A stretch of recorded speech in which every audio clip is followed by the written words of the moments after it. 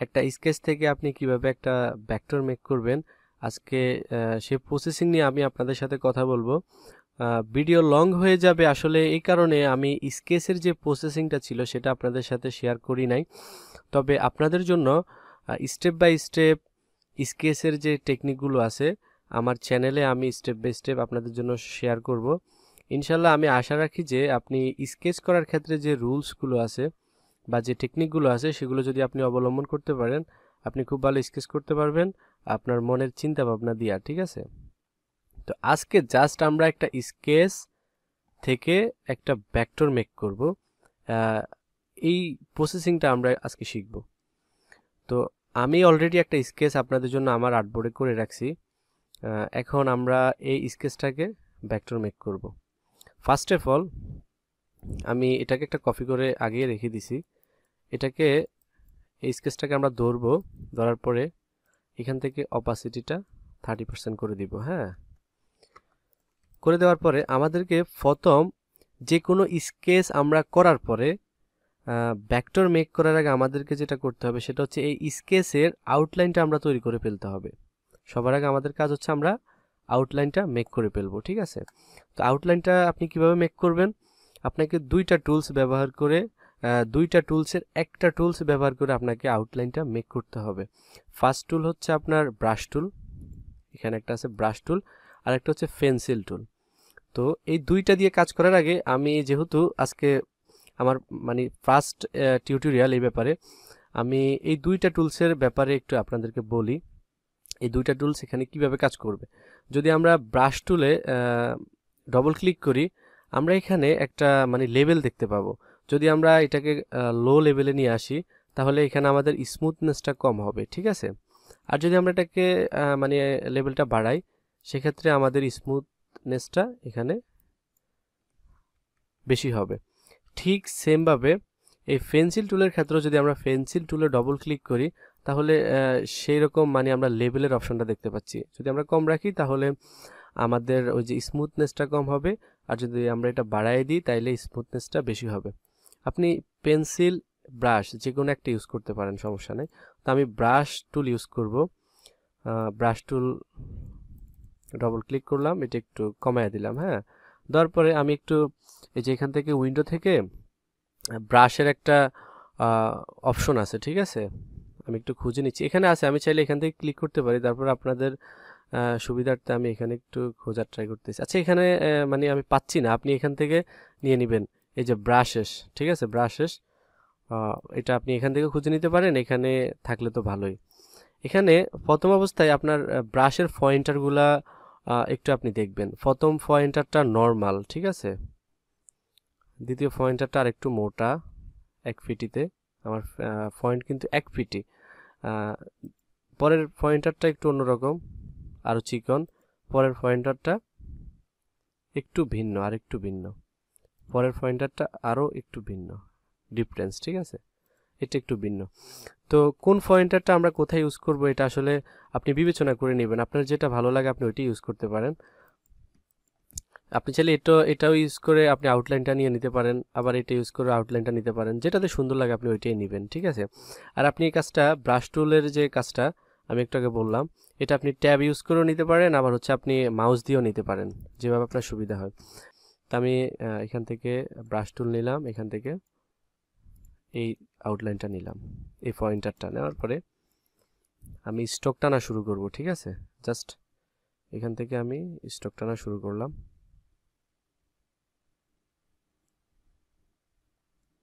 ওকে,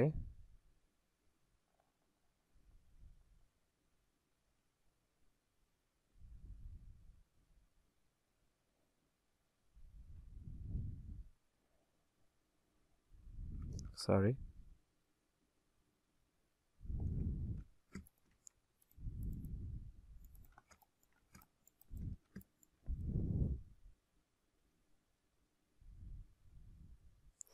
আসলে একটু ভিডিওটা লং হবে, তবে মানে মনোযোগ সহকারে দেখবেন, আশা করি অনেক কিছু শিখতে পারবেন।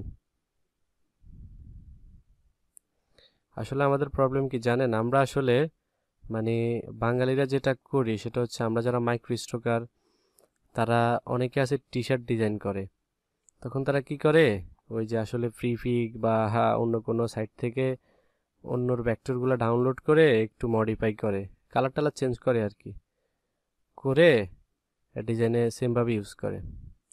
তো কষ্ট করে একটা সাইট দাঁড় করায়, করানোর পরে কি হয়, যার ডিজাইন সে যখন দেখে তখন সে রিপোর্ট দিয়া বসে, তখন হয়ে যায় কি অ্যাকাউন্টটা ব্যান্ড, সরি। বাট যদি টেকনিকগুলো জানা থাকে তাহলে নিজের ভেক্টর আসলে নিজে মেক করে আপনার ডিজাইন আপনি ইউজ করতে পারেন, জাস্ট একটু বুদ্ধি খাটাইলেই হয়।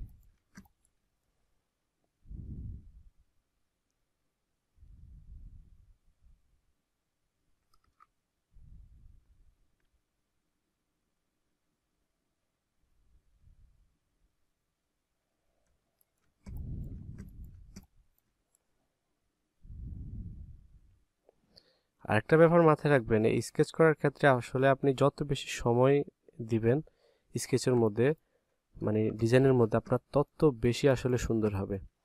যত বেশি তাড়াহুড়া করবেন তত খারাপ দেখা যাবে।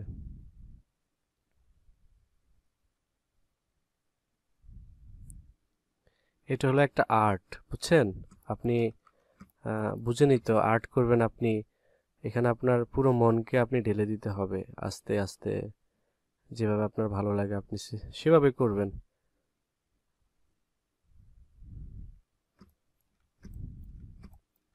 হয়নি?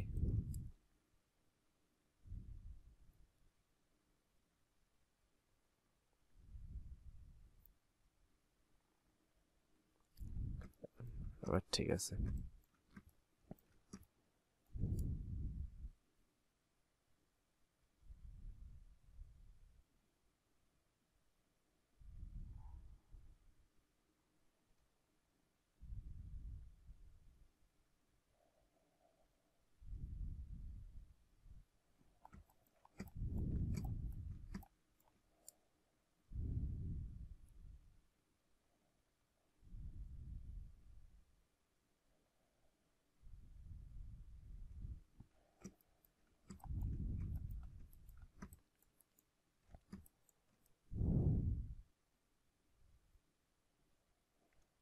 আচ্ছা, এখানে পয়েন্টারটা একটু চেঞ্জ করে নিচ্ছি, ফার্স্ট পয়েন্টার যেটা ওইটা ইউজ করবো এখানে।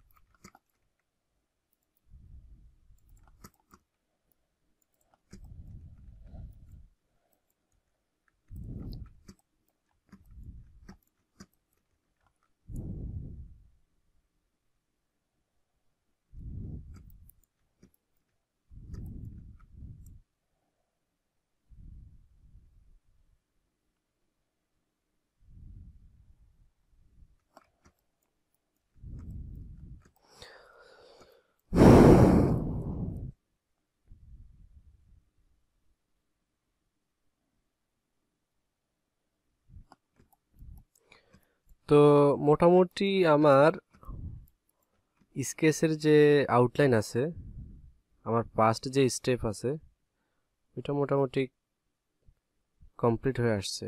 Wait, sorry.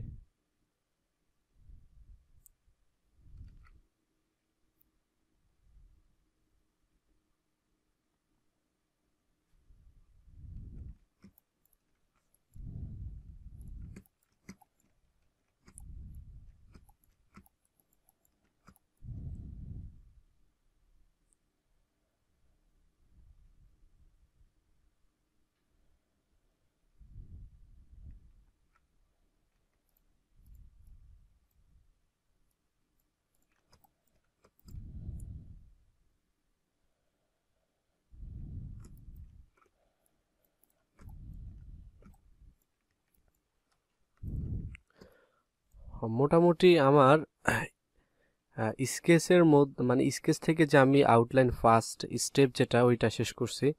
এরপরে আমি আপনাদের আসলে বোঝার সুবিধার্থে এখানে একটা ইমেজ আগে ডাউনলোড করে রাখছি।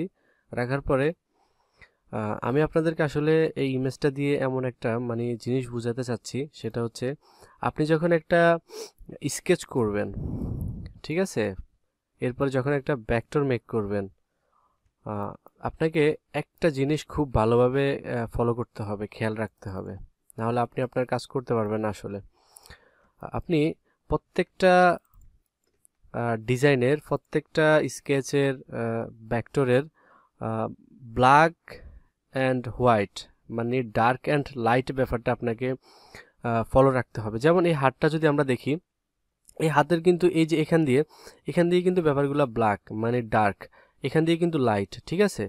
তো সে যদি এখান দিয়ে মানে আসলে ডার্ক করতো, এখান দিয়ে লাইট করতো, তাহলে কিন্তু ব্যাপারটা সুন্দর হতো না। তো আপনাকে বুঝতে হবে যে আসলে আপনার স্কেচের বা আপনার ভেক্টরের কোন কোন সাইডগুলা ডার্ক হতে পারে আর কোনগুলা লাইট হতে পারে, ঠিক আছে। এগুলো আপনাকে কি করে নিতে হবে, ডিসাইড করে নিতে হবে, বুঝতে হবে। আপনি যত বেশি বুঝবেন ডার্ক অ্যান্ড ব্ল্যাক, তত বেশি আসলে আপনার স্কেচটা আসলে সুন্দর হবে। ডার্ক, এটাকে আমরা কপি করে যদি এখানে আমরা বসায় দিই, একটু মুভ রোটেট করে দিচ্ছি, ওকে। দেন আমাদের এটা হবে ডার্ক। তারপরে এখানে যেহেতু এটা সানগ্লাস, এটা ডার্ক হবে, এটাকে ডার্ক করে দিচ্ছি।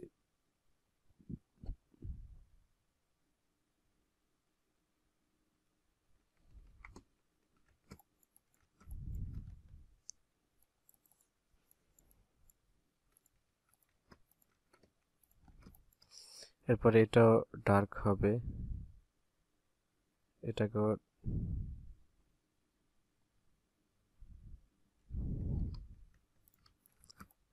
ডার্ক করে দিলাম।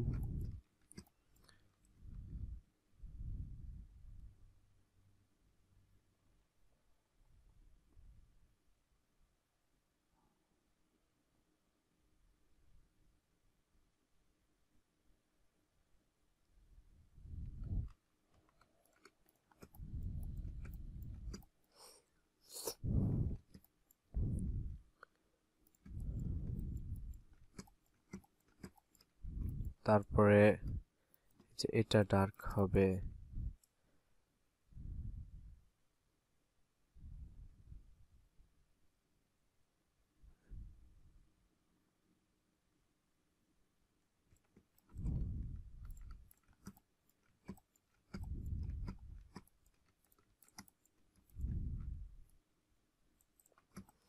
ওইটা আসলে কোথায় ডার্ক হবে আর কোথায় লাইট হবে ওইটা ডিসাইড করতে হবে আপনাকে। ওইটা তার আমি বলে দিব না আপনাকে আসলে কোথায় ডার্ক করবেন আর কোথায় লাইট করবেন। আর একটা স্কেচ করার আগে বা একটা স্কেচ থেকে ভেক্টর করার আগে অবশ্যই যেই বস্তুটাকে আপনি ভেক্টর করতেছেন ওইটা একটু ভালোভাবে আপনি দেখবেন, আসলে ওই বস্তুটার মধ্যে আসলে কোথায় ডার্ক হবে কোথায় লাইট হবে, একটু রিসার্চ করবেন ওইটা নিয়ে, ঠিক আছে। তাহলে হয়তোবা বেটার কিছু করতে পারবেন। আচ্ছা, ভিডিওটা লং হয়ে যাচ্ছে, আমি আরেকটু দেখাই।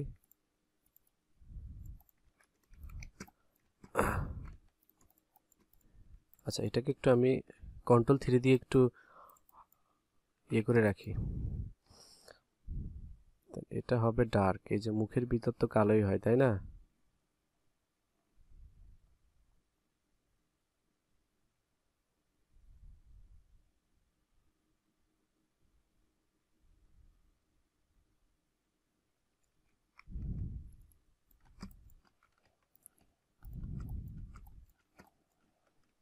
ওকে, দেন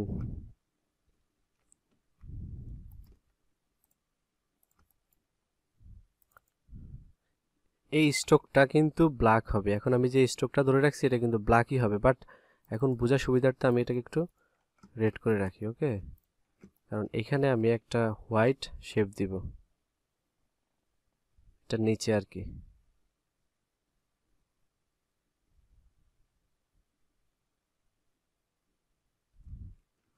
ওকে, এটা হবে হোয়াইট, আর স্ট্রোকটা হবে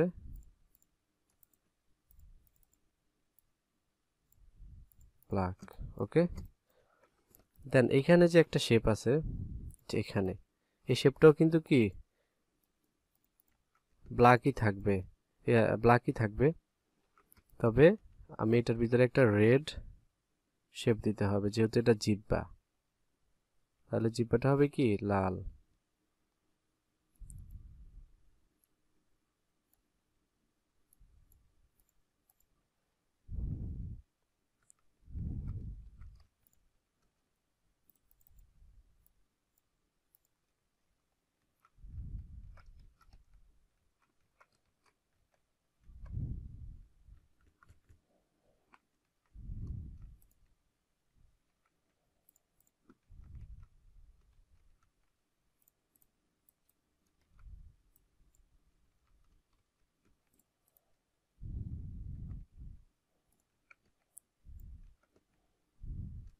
আর এটা ব্ল্যাক হবে। ওকে,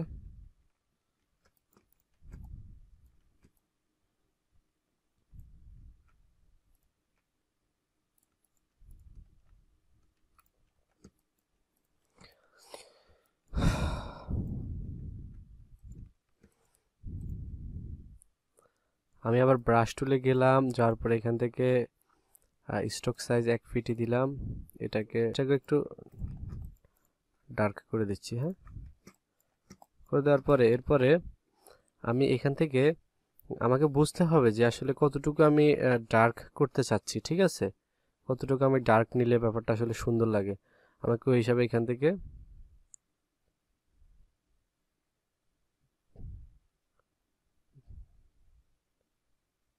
ডার্ক করে দিতে হবে।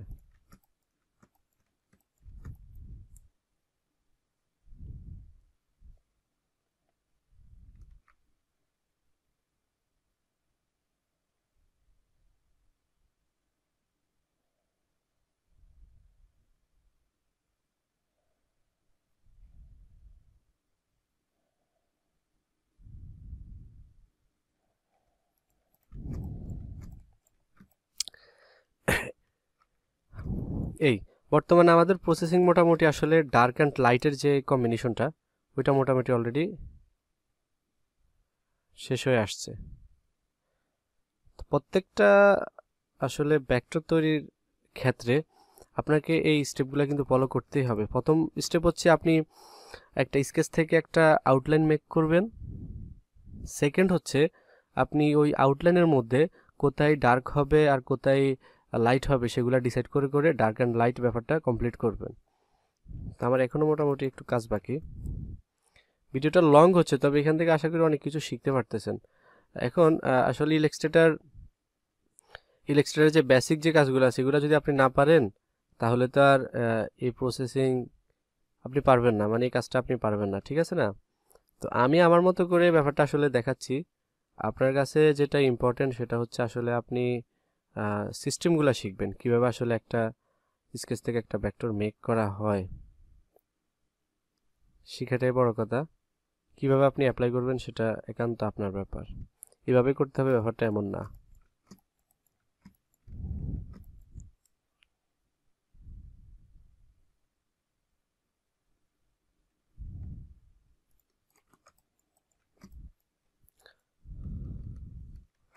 তো আমাদের মোটামুটি ডার্ক অ্যান্ড লাইট কম্বিনেশনটা কমপ্লিট হওয়ার পরে আমরা এটাকে সিলেক্ট করে Ctrl+3 দিয়ে হাইড করব, করার পরে এই স্কেচটা আমরা এখান থেকে সরায় ফেলবো। আমাদের যে স্কেচটা